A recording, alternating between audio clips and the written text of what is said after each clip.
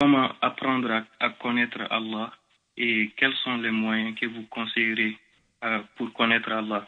Est-ce que vous pouvez nous conseiller des livres ou des actes ou n'importe quel autre moyen pour connaître véritablement Allah, pour qu'on puisse lui vouer un culte exclusif et l'apprendre à l'aimer, à l'adorer comme il faut? Masha'Allah, ça Allah est magnifique.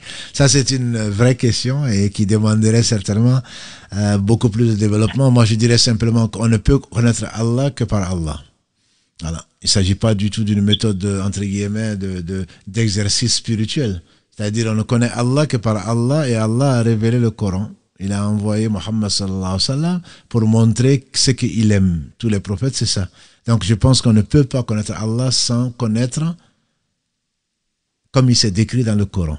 Et donc ce qui nous amène, nous non arabophones, aujourd'hui peut-être un peu arabophones, à au moins prendre des traductions, des explications, etc. Je pense le Coran il est fondamental. Je ne parle pas de celui qui vient de rentrer dans l'islam. Je ne parle pas de celui-là. Je dis simplement celui en tout cas qui est déjà musulman. S'il a l'accès au Coran, qu'il ouvre son cœur et qu'il lise tous les jours du Coran, et en demandant à Allah subhanahu wa ta'ala de lui faire comprendre, si je ne dis pas encore, on ne sait pas la raison, il y a des hadiths qui viennent l'expliquer, il y a des versets qui expliquent des versets, qui ne se prennent pas pour ce qui n'est pas. Donc pour moi, connaître Allah, c'est avant tout se baser sur la révélation, mais sur la révélation, c'est-à-dire le Coran qu'Allah a préservé, et ensuite la sunna du prophète sallallahu alayhi wa sallam. Pour moi, il n'y a pas de deuxième voie ou de troisième voie. Tout le reste, pour moi, c'est également. Ensuite, une fois que l'on connaît, le peu que l'on connaît, Allah seul sait qui il est.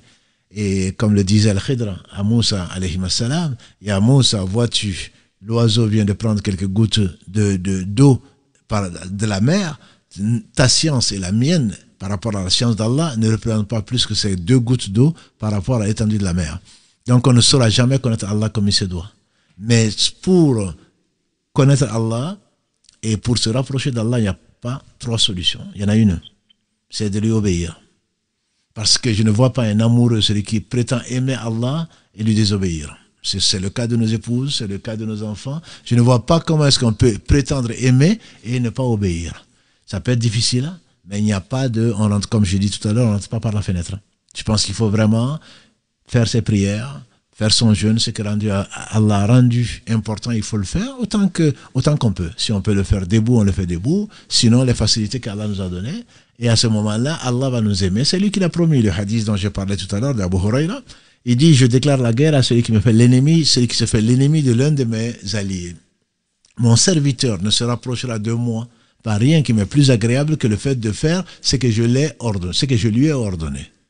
Donc, ce que je lui ai ordonné, c'est ce qu'Allah a ordonné au travers de la révélation. Et on se doit donc, si on ne connaît pas grand-chose, mais on fait pour Allah. Et ce que Allah aime, c'est ce que les prophètes nous ont dit, c'est de faire la prière, d'être droit, de ne pas de faire du mal à personne, etc., etc. Et donc de ne pas voir la quantité, mais de voir plutôt la qualité.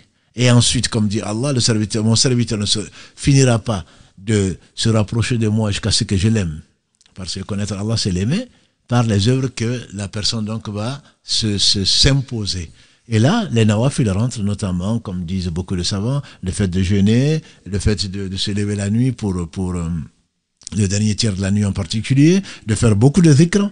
Et comme je dis souvent aux jeunes, pour un oui, pour un non, ils sont là, ils sont sur leur téléphone. Qu'est-ce qu'ils font? Ils envoient un message à leur copine. Ça va? Et après, et même si ça n'allait pas, qu'est-ce que tu peux faire?